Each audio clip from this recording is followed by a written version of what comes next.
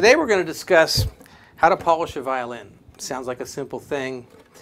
Very important not to use polish that's going to hurt the varnish. Most important thing.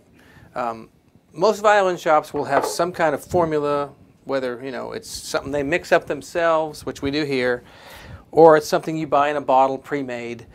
It's important to be able to trust the polish, trust the solvent, whatever's in there. So this is something we mix up out of a real basic luthier's book. Basically what we're going to remember is you apply polish to the rag, not to the instrument. It's important not to directly pour polish onto the varnish. Onto the instrument and rub out the smudges, rub out the rosin, rub out the dirt, take a clean rag and follow it up, buff it out really well. Important not to leave wet polish on the violin. It fingerprints, it attracts stuff. So as soon as you get it all clean, dry it off good, and then you're good to go.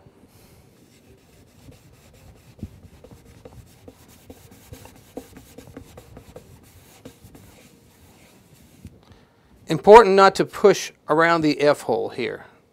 Don't push hard on here. It could crack the F-hole. Don't push hard here. It could crack the F-hole. Gentle around the F-hole.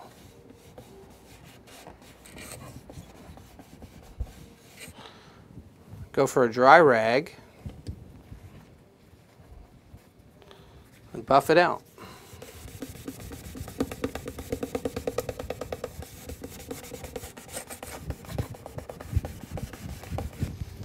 I don't know about you, but I'm buying this half. When you get into the scroll area, this is a good example of a scroll that's really pretty dirty. Obviously, you just get in there tight, work around in there. It takes a little time to get in the whole scroll, but man, buff it out good. If you clean it regularly, it doesn't build up rosin and dirt, and it's not just such an insurmountable task to overcome and clean your violin. So just stay with it regularly. It's better for the varnish, and it looks better.